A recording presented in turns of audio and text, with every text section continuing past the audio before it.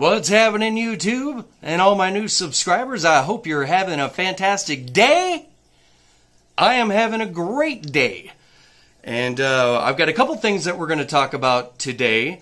So if you are someone who is getting into shrimp or are thinking about it, that's what we're going to discuss today. But first, I've got a couple shout outs.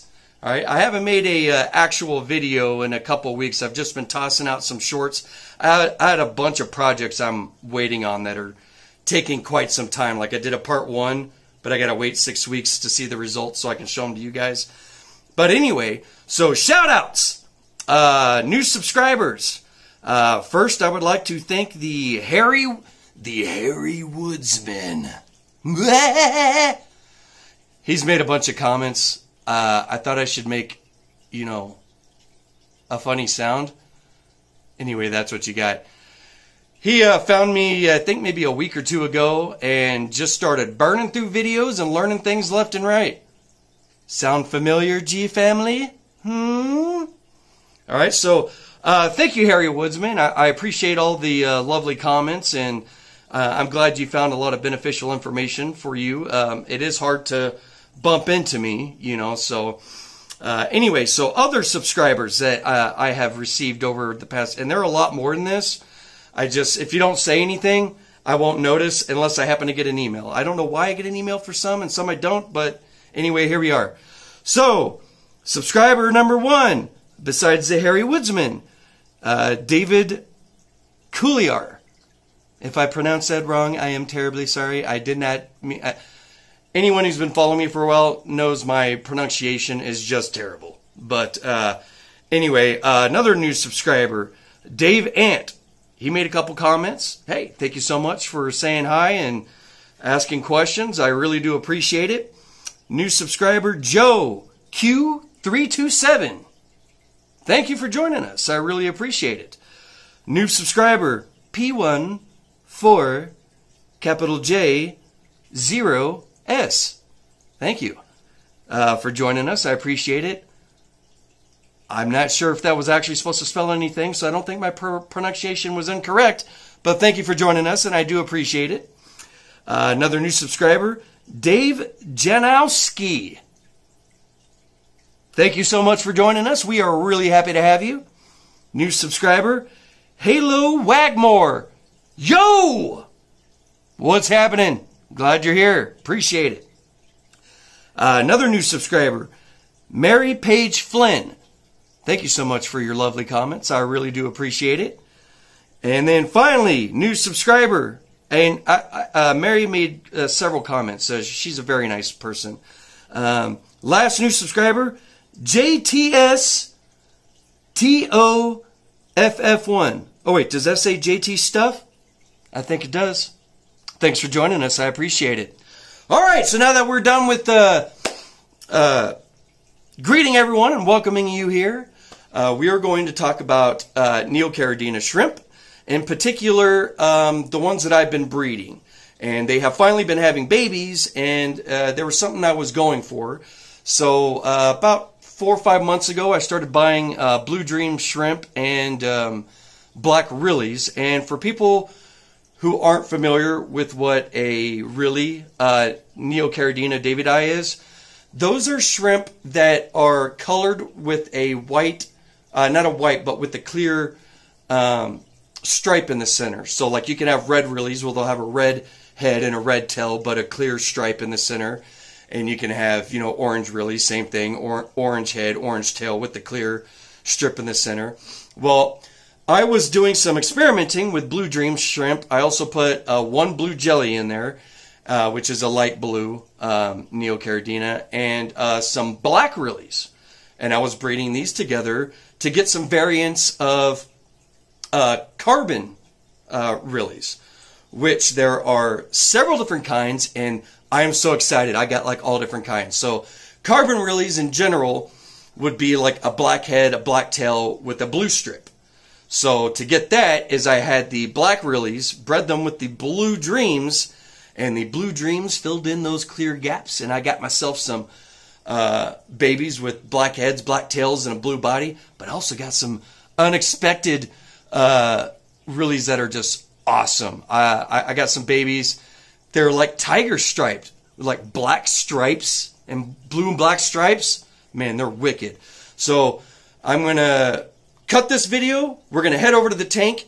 I'll point out as many as I can, and I got something cool because the babies love to hang out upside down on the floaters, and I'll go and I'll just jiggle the floaters, and you'll see the babies just pew, pew, pew, just, you know, like falling to the bottom.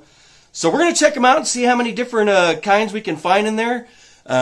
It's really exciting, and if you're considering getting into shrimp, this is just like, you know, one of the perks. You can experiment. Now, don't experiment with different colors, because black shrimp, like blackberry Neocaridinas and black Rillies, they're not truly black. What they are is an extremely dark royal blue that looks black, but blue is in there. So you got to stay within their colors. So I'm going to cut this short. Then we're going to go over here, check out the tank. I'm going to bust out my tweezers. Oh, we're also going to be testing the GH and KH, what has been working for me, what's keeping them alive, what's keeping them breeding, etc. And I do, when it comes to general hardness and carbonate hardness, I do the liquid stuff with other parameters, nitrites, nitrates, and pH. I still use strips for those.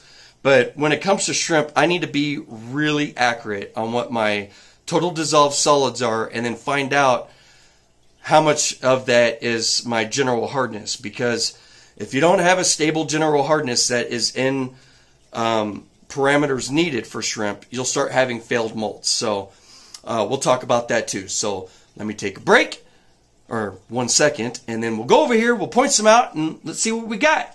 1 second. Un momento, por favor. All right, welcome back. So we're going to take a look here. I want to point out a couple. So let's see if we can get this to focus. Right here, you'll see there is a black Rilly. So black head, black tail. You'll see little black spots in there. All right, and there's another one right there at the end. And we're just going to see how many we can find and then talk about them a little bit. Now, I do have one full-blown, a successful carbon Rilly right here. Let's see if we can get a side view.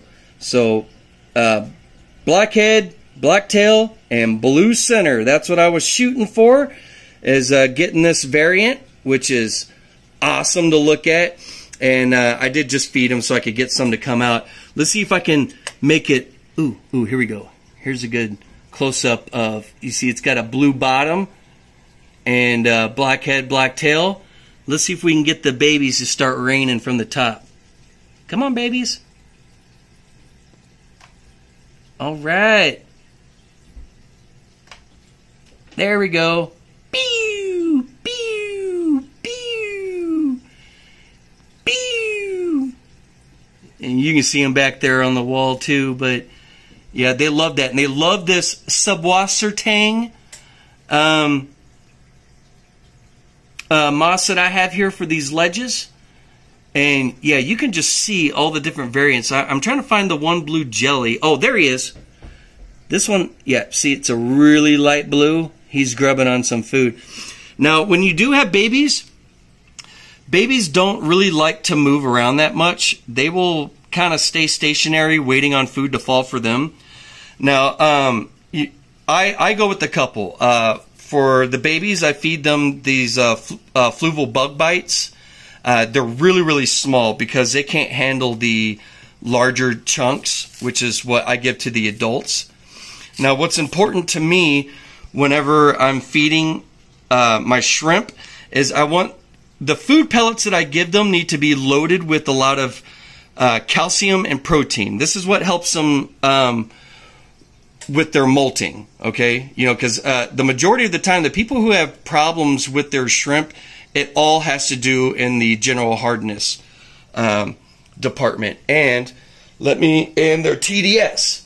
And let me get my TDS meter right fast. Oh, I thought I had this ready for you. So with shrimp, here's my TDS meter. Let's turn it on. All right, let's stick it in. Now, with Neocaridinas, a good TDS is anywhere from 220 to 300. If I see it getting above 300, I know it's time to do a water change, and then I'll also see what it is that's causing it to go up, which rarely is ammonia. But anyone who watched my dehumidifier debacle, you know, I'm now like paranoid about ammonia, but I don't use it anymore. I just double check. So 236 is what we got, which is perfect. Temperature, when it comes to shrimp, the cooler you have it, the slower that they are going to develop. So they'll actually live longer. Now, the warmer you have it, if you have it anywhere between like 72 and 76 degrees, ooh, here's a really dark, true blue, blue dream, and a little baby black, really. Sorry, I could be looking down here for hours because, you know, it's hard to tell, but there's actually like hundreds in here. Some are just so small, not even my phone camera can pick them up. And, oh yeah, here we go. They found the food. They're eating. Sorry, I'm getting distracted because now they're eating.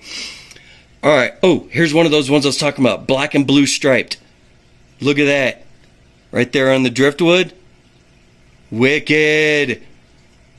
Yeah. All right, so temperature. I would recommend keeping it between 70 to 72. That keeps them at about a normal average lifespan. Well, they will live their expected lifetime, which can be anywhere from a year to 2 years. If you go higher than that, if you start hitting 74, 75, 76, they're going to breed a lot faster, but they're also going to die. Their lifespan is going to be cut in half.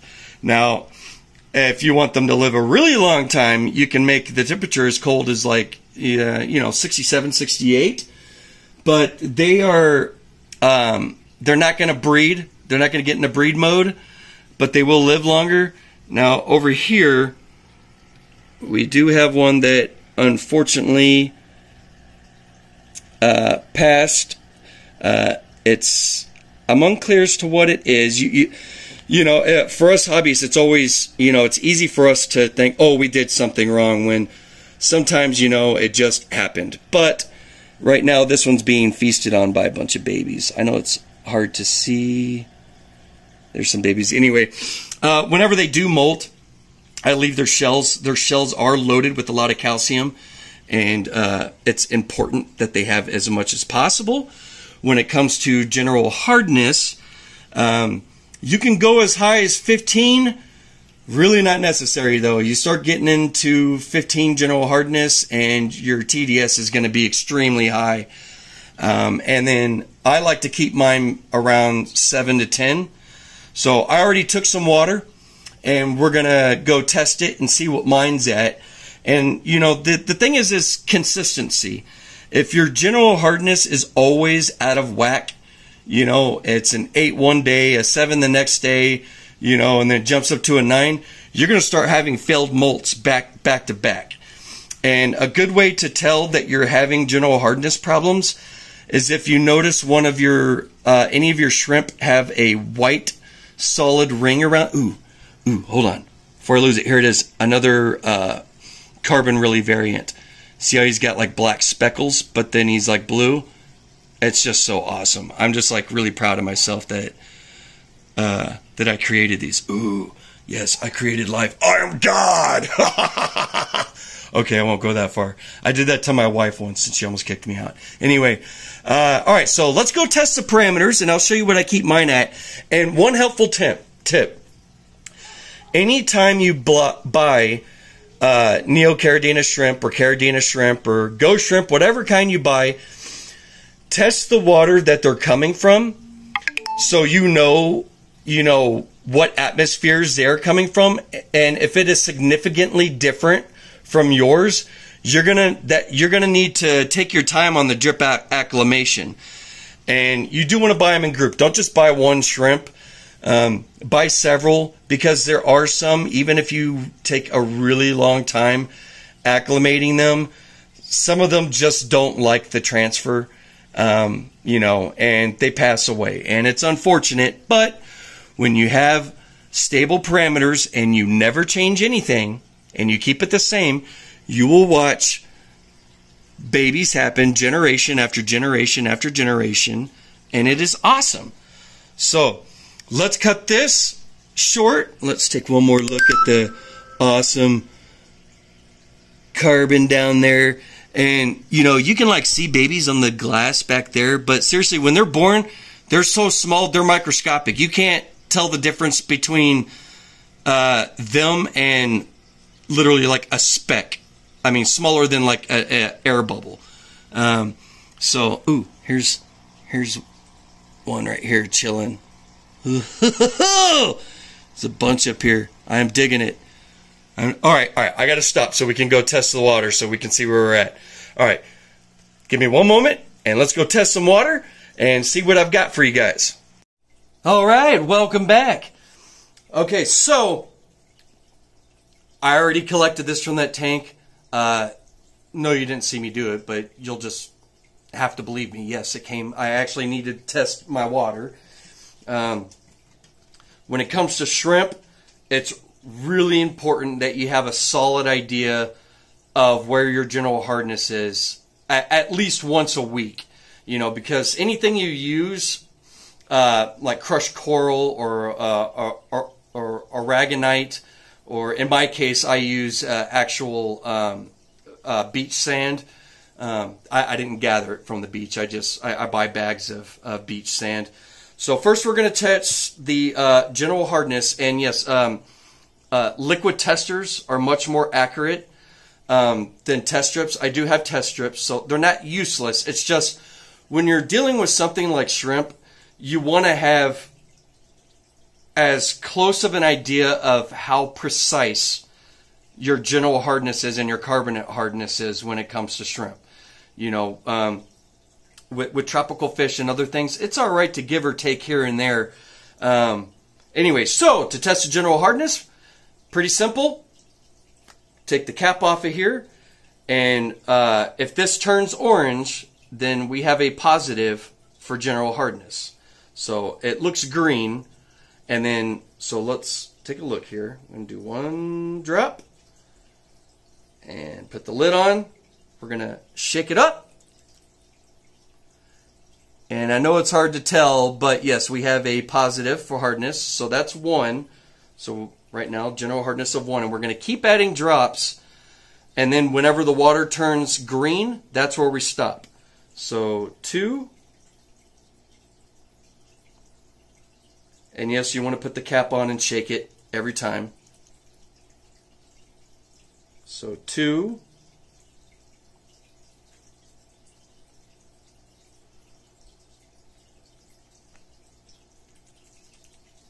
3. You see, and it's getting darker and darker orange, and then eventually, boom, it'll just turn green. 4.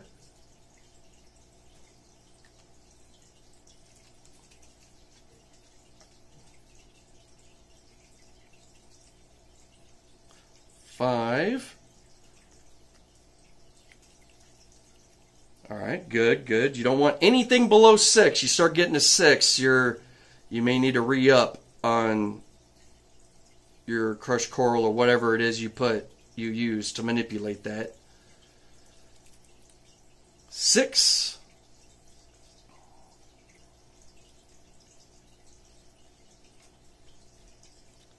7.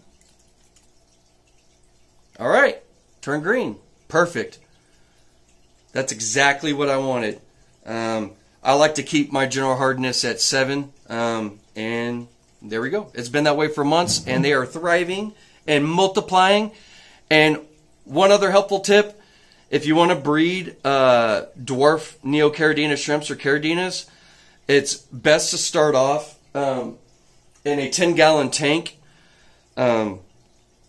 I had heard someone say you can't breed shrimp in a 40-gallon or anything larger than that because they have a hard time finding each other, which is true. So what I am aiming for is I want to breed them by the hundreds in this 10-gallon. Once I have a couple hundred, then I want to make a 40-gallon tank that I can, you know, have thousands. You know, so we're starting in the 10. I'm just waiting on them to fully mature. So now let's test our carbonate hardness. And carbonate hardness, it needs to be stable. That's important too. That controls your pH. Where is my, oh, here's my carbonate hardness. I keep this between 4 and 8 on the carbonate hardness. If it's a little bit higher, that's fine. You know, it's just when it comes to carbonate hardness, that is key with the success with everything else. Whatever your carbonate hardness is, it in general, it controls the pH and it controls how much general hardness and other things that can be dumped into it without altering your pH. So, all right, so this is yellow. If it turns blue, we got a positive for carbonate hardness. We get a positive. Here's blue. Same thing. Every drop, we're going to keep adding a drop until it turns yellow.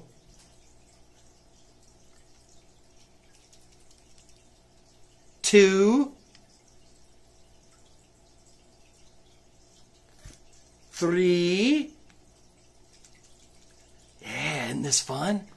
All right, 3.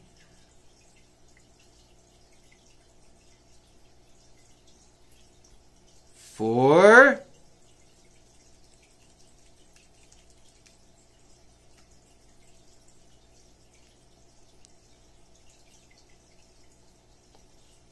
5.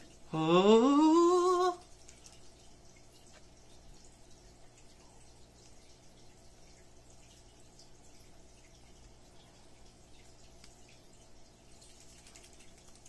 6. I bet this is going to be 8 or 9. 6.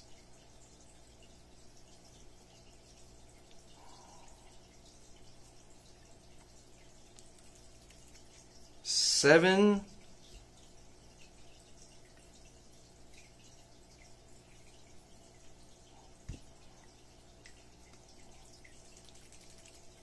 8. All right. Ooh. Chemistry, science. Blue to yellow. How's it work? Who knows? All right, awesome. So my parameters are perfect.